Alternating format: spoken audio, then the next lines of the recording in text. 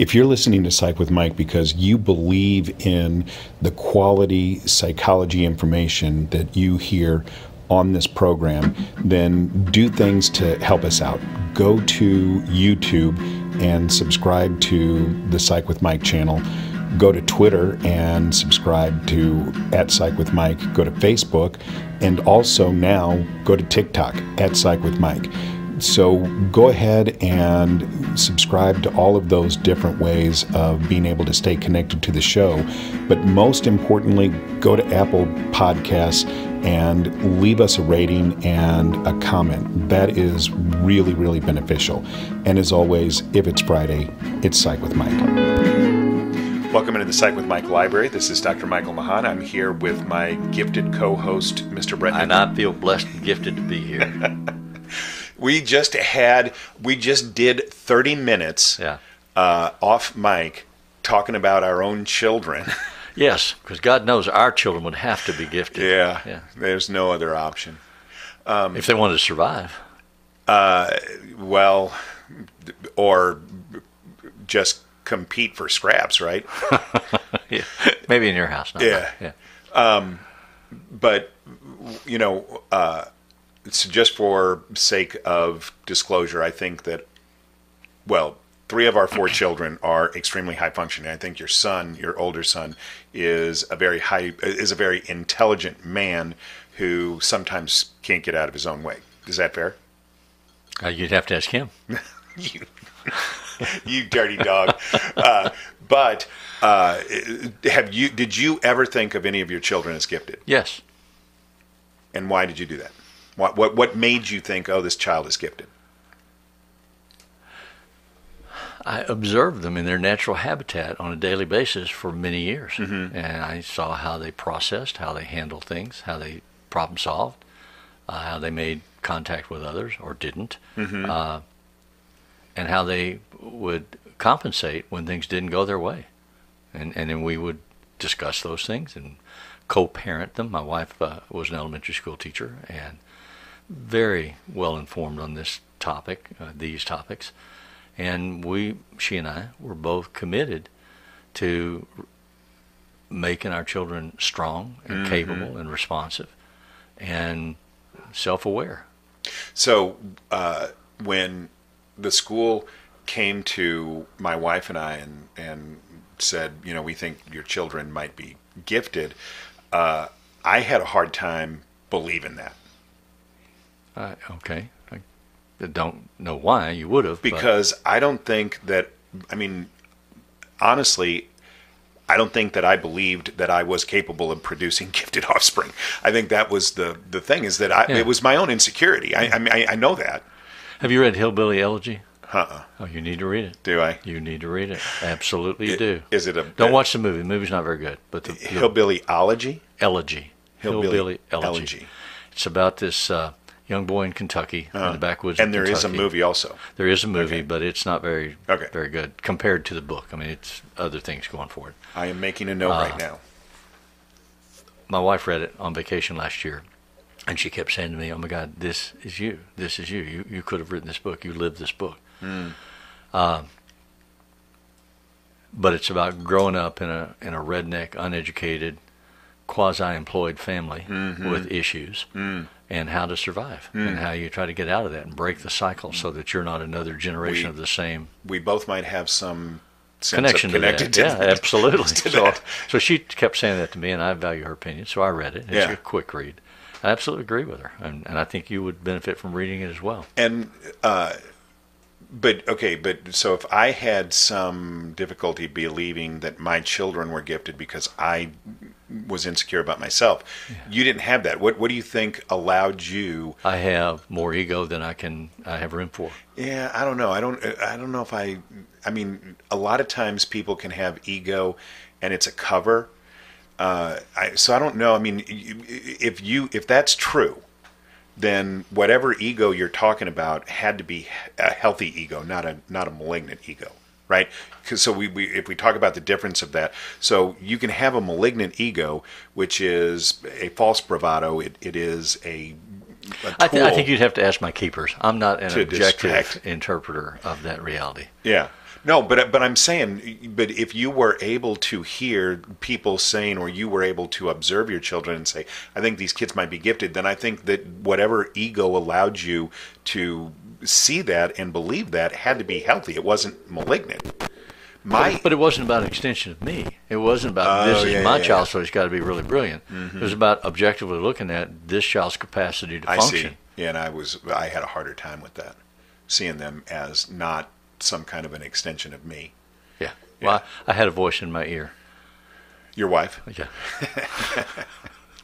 But so both of us, you have even more experience than this than I do, because you were an education professional for I was a a lot high of your school teacher career. for 20 years, and then I taught university for another 25 years. Right. So I've taught at university, and in the group practice that we worked in together, we did provided a lot of support for a lot of schools. And so we both have a lot of experience in this, in addition to teaching developmental psychology for millions of years between the two of us. So we wanted to talk about this idea of giftedness, because, and I'm going to say this is me, this is Michael. I have an aversion to the idea of giftedness as a whole, for a number of reasons. So then you would probably embrace the concept of multiple intelligences. Absolutely. As opposed to a single IQ score. Absolutely. Being definitive. Because there are areas that gifted children excel in, and then areas where they're like normal children. Right. And that's what you have to understand.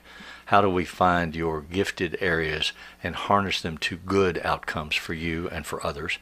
And how do we help you live a normal life? Well, and why is it that the aspects of intellect that can be measured by an IQ test are the ones that those are the only ones that we're responding to? Because if you take a Harvard professor and a homeless person and drop them both into the middle of New York City with absolutely no resources, the Harvard professor is going to die, and the homeless person is going to thrive.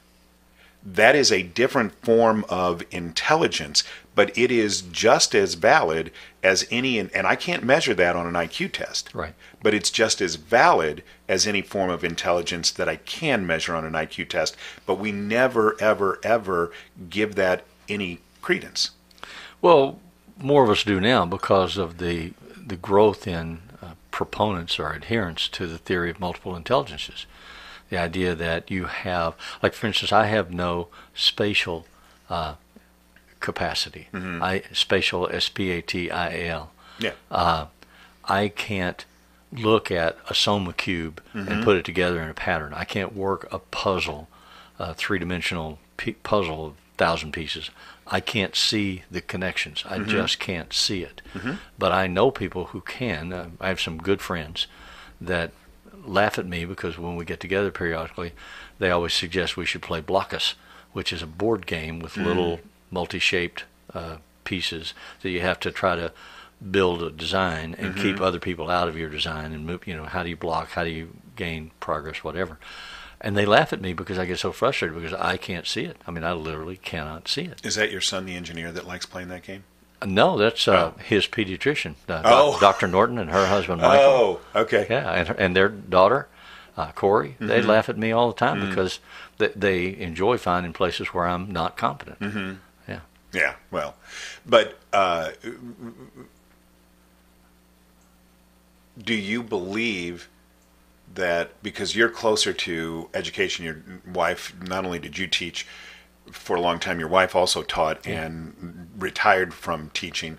So do you believe that in gifted programs that we recognize the idea of multiple intelligences? Because I don't see My that. experience has not been that the educational establishment knows what they're doing with that. And partly because there are political agendas, there are economic issues involved. There's classroom management garbage that you have to be concerned about, your teacher-pupil ratio, so many other elements of raising and educating a child than just how do I spark the growth in this one piece of his intellect. So I need to find lessons that, as a teacher, one of the things that you are taught, you're going to, like in a high school, I had 40 kids in an American history class. I had them for 50 minutes. I had to come up with a lecture or a lesson plan that would keep 75% of them busy for 45 or more minutes. So how do you find a lesson plan that's going to do that with 40 different kids? You know, some of them are going to fall asleep. Some of them are going to get out a library book and read it. Some of them are going to do the work and get frustrated and quit because they can't do it. I mean, you got a whole range of responses. So then you have the socio-economic dynamics and the political dynamics and the dating dynamics and the hormone dynamics. You have all these things going on in a typical classroom. So if in your typical classroom you have 1 or 2 gifted kids, they're as likely, if not more likely, to be the kids that are acting out because they get frustrated, they get bored, they need to just have some kind of stimulus that they can react to, so they create it. So they poke somebody with a pencil, or they make little noises. I mean, you get autistic kids that do that, but you also get gifted kids, and you get autistic kids that are gifted in some areas. I mean, it's a real. So the educational system tries to find ways to test and identify these kids, and then put them in little special groupings where you pull them out of their normal classroom for an hour a day or 2 hours a week, and put them in a different environment where they're more challenged. But your average teacher has to contain all these kids for more hours than that, and do things with them that hopefully will stimulate them and teach them how to handle their frustration, how to plot their own growth pattern, how to focus on things that they're interested in, but be able to come up out of it. You know, like if you're playing video games, you know, you watch these kids get immersed in video games and you try to cut them off, they will have a meltdown because they can't pull out, they can't disengage. But in life, you have to learn how to do that. Right. So you're teaching more than American history or music or third grade art. You're teaching life skills. And you have to do that wherever they are intellectually with a cluster of kids from disparate backgrounds. But gifted classes, I embrace the idea. I just don't think they do as good a job with it as I would hope. So the idea of multi-intelligences is one reason why I'm against the idea of giftedness. The second reason that I'm against it is because so Rudolf Dreikurs, who was an existential psychologist but did a lot of seminal work in education, setting the foundation for how education classes are set up back in the 1960s. But more importantly, Lev Vygotsky, who was a Russian psychologist, and he did a lot of work on trying to create a more level playing field. And what Lev Vygotsky always talked about were these things called zones of proximal development, ZPDs. And the zone of proximal development is the level at which, the difference between the level at which an individual can grasp a concept on their own and the level at which they can grasp it with assistance. Right? And so if you can teach yourself anything, if you're an autodidact and you can teach yourself, your zone of proximal development is a flat line. But for most of us, there's a difference. There's a difference between our ability to grasp a concept and our ability to grasp it with help.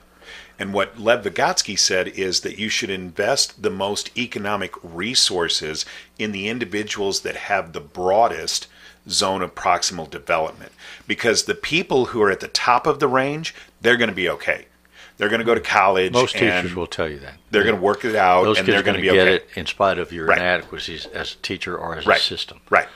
But the kids who can't get it, those are the kids that are going to fall through the cracks. But then that operates under the premise that educators, educational systems, are primarily focused on what's in the best interest of the child. Right. But it's the way our schools are funded, the way our schools are organized, the way our schools are administered. You know, parents of somebody whose father is the mayor, who's a wealthy businessman, in my third grade class, is going to come in and expect certain attentions and things to be provided for his child that may not have the same investment in another child getting. And the school system has to balance that as best they can. So, you know, if you are economically able to do it, you look around at the school districts in your area and see which ones seem to do the best job of that, and try to get your kid into those. Otherwise, you know, they might get left behind. Okay, let's take a break, and we will come back and we'll pick this up on the other side. Be back in a minute. All right. Hey, Brett, if you were going to tell somebody to check out something on the internet to help them with their mental health, what would you tell them? I'd tell them, listen to Psych with Mike. Why would you tell them that? because it's probably one of the most easily listenable experiences you can have that will give you information that's useful for a whole spectrum of concerns that people have. I agree, and I have actually been told that by at least a dozen people, several of whom were not married to me, and some of them didn't even know me. That's amazing. It is amazing. It's when we get that kind of feedback from people, it is so incredibly humbling and overwhelming for me.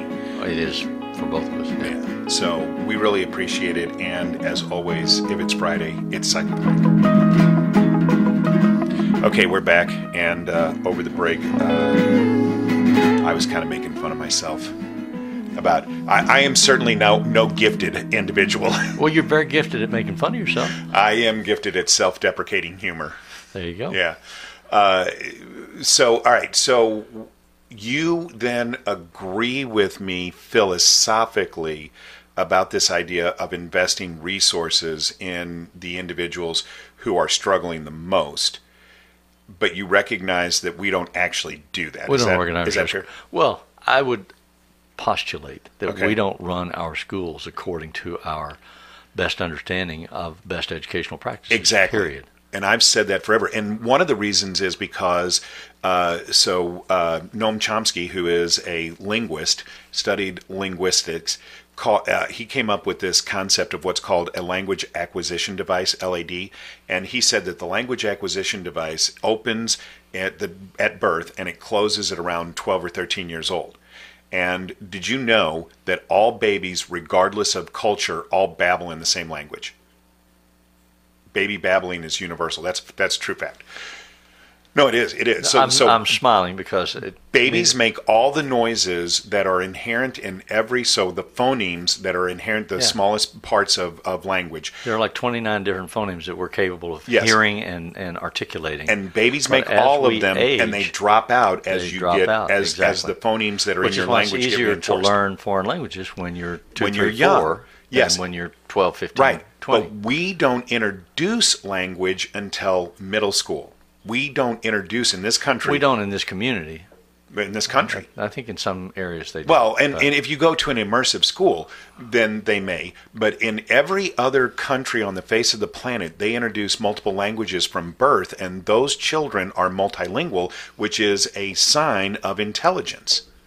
So foreigners are more smart than our kids. Well, I'm not saying that. I'm saying that domain. I'm saying that we don't follow the precepts Right. that we know are good educational concepts. Well, that's because we believe as a culture, we talk about it all the time, that parents should have control over what their children are exposed to, what they are taught, what they learn, no matter what the subject matter might be, whether it's religion, politics, sexual theory, behavior, library books. Mm-hmm. You know, it just, what was the movie Footloose? Yeah. With Kevin Bacon, Mm-hmm. where they had the local preacher. Yeah, John Lithgow. Of the fundamentalist church, Mm-hmm. and the parishioners were going to the library and taking out books and burning them in a barrel Mm-hmm. because they didn't want their children exposed to that filth.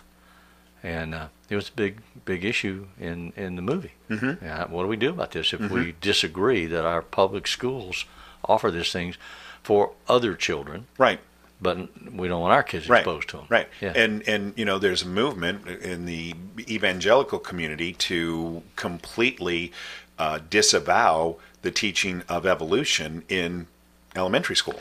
Well, not only movement, there are laws that are passed in different states Yeah. where you can't do it. Yeah. So, Or if you do it, if you try to do it, you also have to teach the biblical version, right, parallel, right. Like that's the only other version of creationism that exists in. inherit the wind. Yeah. So, and we're kind of going a little bit off track, but We're propagandizing. But do you? All right, so let me start a different way. I believe that our educational system would be stronger, that it would be better, that it would serve the needs of the public much more effectively and efficiently if we adopted a more Lev Vygotsky style and actually tried to invest the most resources in the children that are struggling the greatest. Do you agree with that premise? Intellectually, yes. Okay. Realistically, I Right. don't know how Right, you right. can do it. I know. I mean, there are too many political agendas that have to be attended to in a public school system or even a private school system for how they get run, who gets employed, what they teach, how kids are handled in terms of discipline, what lessons they are exposed to.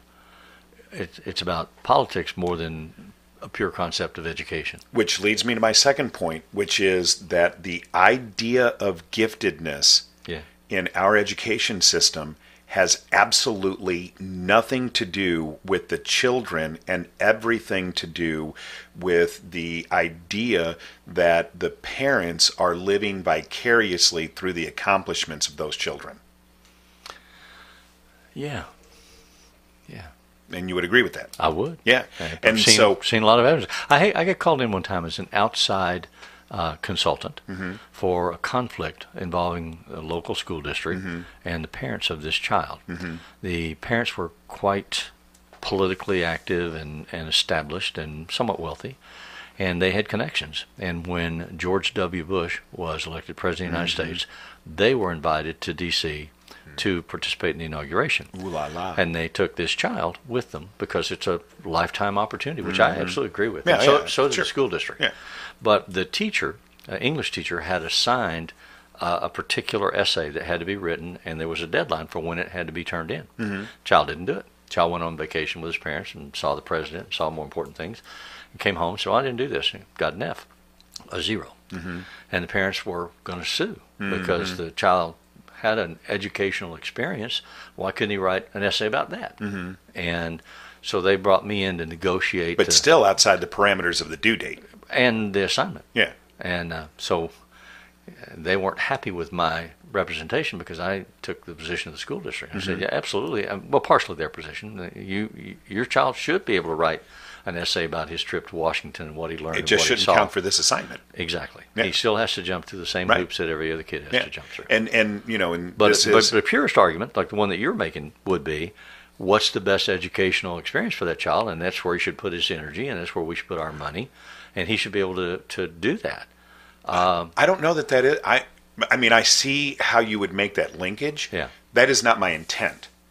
My intent is to say I would want to invest the resources in the individuals who have the broadest zone of proximal development, who need the most assistance. And what I would do is that I would take the gifted children and I would match them up. So the most gifted child would get matched up with the child who struggles the most. And I would make little pods where these individuals could... That presumes that the gifted child is able to teach and explain what they know how to do. Right.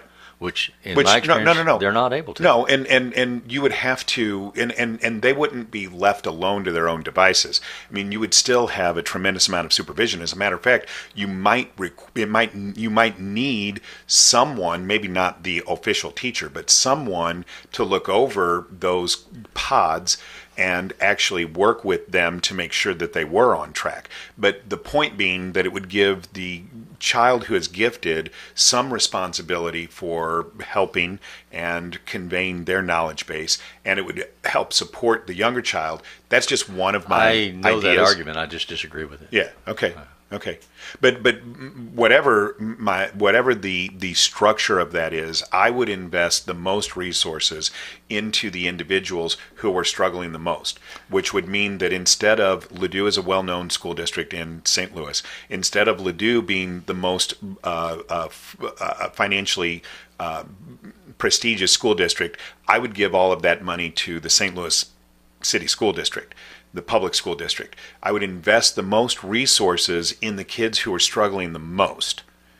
And the idea of giftedness... So, but it's too complex a conversation. I mean, Okay. if you look at the way schools are organized in America, how does an elementary school decide what's appropriate to teach and assess the learning capacity of the child and the need structure of the child when they also have to worry about the child didn't have breakfast and the child isn't going to get lunch. Well, the child doesn't have okay. shoes. Yeah, yeah. And if this child goes home tonight in his apartment, he has to go in the bathroom and lay in the tub because bullets are going to be flying around. Mm-hmm. So how am I going to teach him algebra or geometry or American history in a comparative capacity Right. to the child that goes home with maids and swimming pools Right. and Right. I mean, you can't No, argue that. you're absolutely 100% correct. And just as anything, if you're going to actually make an executable plan, you have to strip out all of those nuanced. But you can't. Well, okay, but we do even now. I mean, even now under the giftedness, under the gifted programs that we run, we're still stripping out all of that stuff. No one's taken that into consideration. So again, depending on where you live and what the nature of the populace seems to be, there are cases where abusive parents are able to retain their parental rights to have access to this child without supervision because they are biological parents and they don't play a functional role in the life of the child or a productive role in the life of the child, but they still, by God, have rights, and they get to have that child, and they get to do things with and to that child that every responsible adult says, oh my God. But the court system allows it because they rarely strip parental rights from anybody for anything. So then, as a school teacher, you get caught in that situation. I'm teaching 5th grade English or 5th grade school, and I have a child in my classroom whose parents are divorced, and the mother has a court order saying the dad can't come to school and pick the child up. I know. And I've the seen dad that. shows up with his lawyer and Yeah. says, my kid, here, look at the biology. Give me my kid. And some schools let them go. Some schools don't let them go. But why is that the school district's business? My job is to teach that child in the 5th grade. I agree 100%. So, and I mean, that wasn't where we were going to go in our conversation, but I just don't think you can make broad stroke conclusions about what the best method is. Well, but in we the have system. we have to make some, because we have to have an executable plan. So We have to do the best we can, right? And we already have an executable plan that I think both of us have said that we may not completely agree with. Yeah. So then, but if we're like gonna, the high school in Miami where all those kids got shot, when your high school age kid has to worry about getting shot to death going to school, if I have to worry about my kid being in school, I mean, parents give their kids cell phones now and say, you know, if there's a shooter, call me and I'll come and get you, and you can sneak out of the building and blah blah blah. You know, and the schools are all busy saying, hey, we're going to have lockdown, we're going to stay here, it's going to be safe.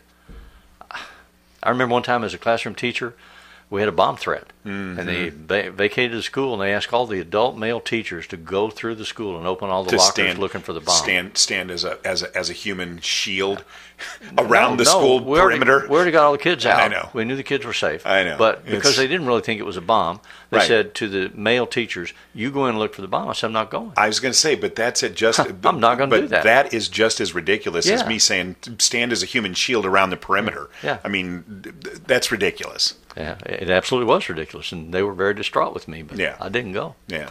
But the coaches went, and the local police Well, went. because the coaches are all heroes. They're all heroes.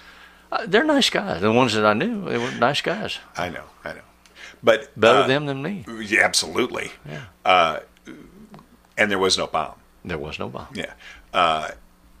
So we've spent a lot of time talking about our dissatisfaction with the way the system runs, but the system runs the way the system runs. Yeah. And the truth is that there are some gifted children. Yeah, and they survive anyway, don't they? Yes. And they do have some challenges. And so let's spend a little bit of time talking a little bit about what that is, because both of us have had some experience with gifted children, both through our exposure to the school system and also because of our own children being in that category. So what would you say is the most important thing for a parent who has a gifted child to know?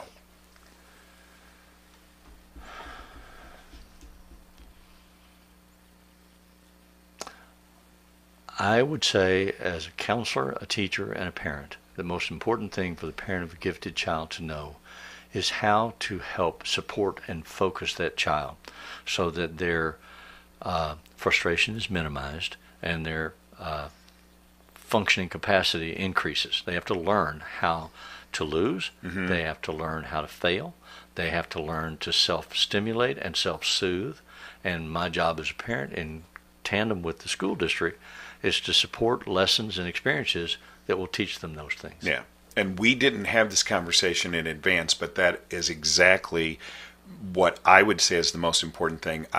The only difference I would say is that don't overlook the emotional side of your child because you're too focused on the intellectual side. No, absolutely not. Kids who are gifted, a lot of times we assume that they emotionally regulate perfectly because they're gifted. That's crazy. Oh, no, they almost never do. No, they have harder time with emotional regulation because agree. of being gifted. And so we have to spend more time helping that the individual. same thing, and my wife and I were having this conversation because I knew we were going to talk about this. Yeah.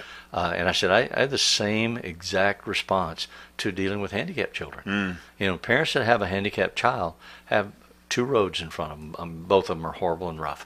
One is to say, oh my God, you're handicapped. We have to protect you from everything so you can't experience any pain, any loss, any reality. Which the child ends up resenting. But also not learning how to cope with life. And the other ones are the ones that approach the other road, which says, you got screwed. Life gave you a rough road, but we're going to walk it together, and you're going to learn how to do as much as you can do so that you can live independently someday. Because Mom and I are going to be dead. And we've got to teach you how to survive. We can't guarantee that your little brother is going to take care of you or that the system is going to take care of you. What can you learn to do? What are you capable of doing, given your limitations, whatever they might be? That's a much harder road because they're going to cry, they're going to be frustrated. But it's the one that, as an adult, they're going to respect more. I hope so. I mean, my hope is that they would learn that way how to survive on their own.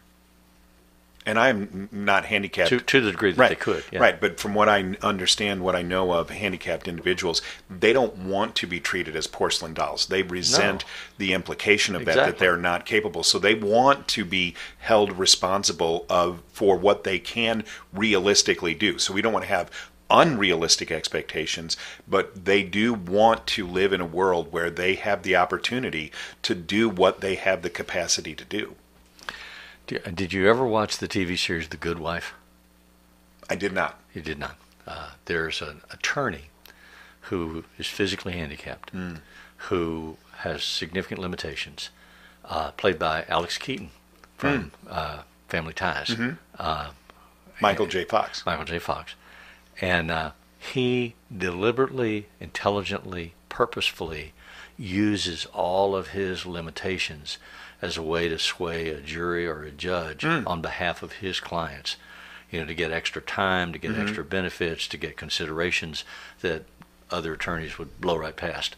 And he does a beautiful job of showing that dynamic of the really functional person with limitations who's able to use their limitations as a tool as well on behalf of whatever they're trying to achieve. It's kind of an interesting thing to watch. So I think that's a great out. Yeah. So hopefully this was beneficial for people. And as always, if you have questions or comments, you can get us at psychwithmike.com. The music that appears in Psych with Mike is written and performed by Mr. Benjamin DeClue. And please go to Apple Podcasts and leave us a rating and a comment. We would really appreciate that. And as always, if it's Friday, it's Psych with Mike.